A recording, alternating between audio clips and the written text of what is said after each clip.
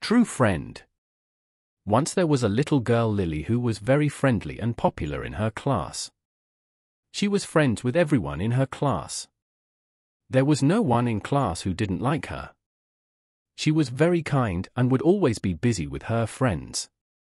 She felt very happy that she had so many friends at school and in her neighborhood. On Friendship Day, their class organized an event in which everyone had to make 3 presents and give them to their best friends. Lily was very happy for coming Friendship Day and was expecting gifts from her friends.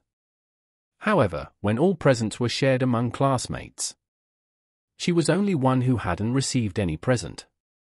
She felt terrible and cried a lot. She thought to herself that how is it possible? She had made so much effort to be friends with everyone and making so many friends, but in end no one think of her as one of their best friend. Everyone came and tried to console her for a while, but each one only stayed for a short time before leaving. This was exactly what Lily had done so many times to others.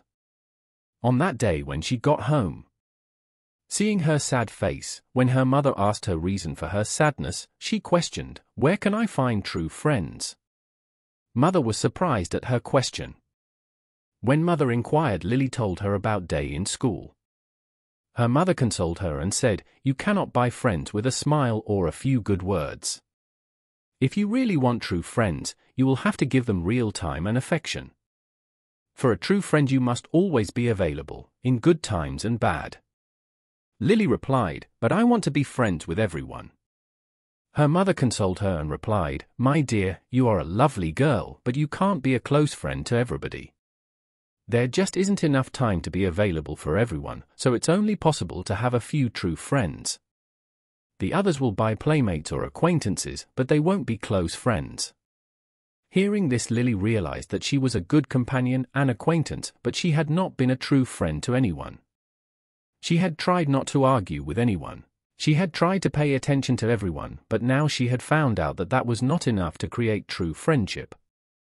Lily decided to change her ways and thought that how she could make true friends.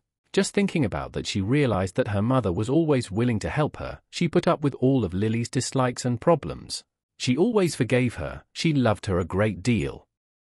Lily smiled from ear to ear, realizing that she already had the best friend anyone could ever want.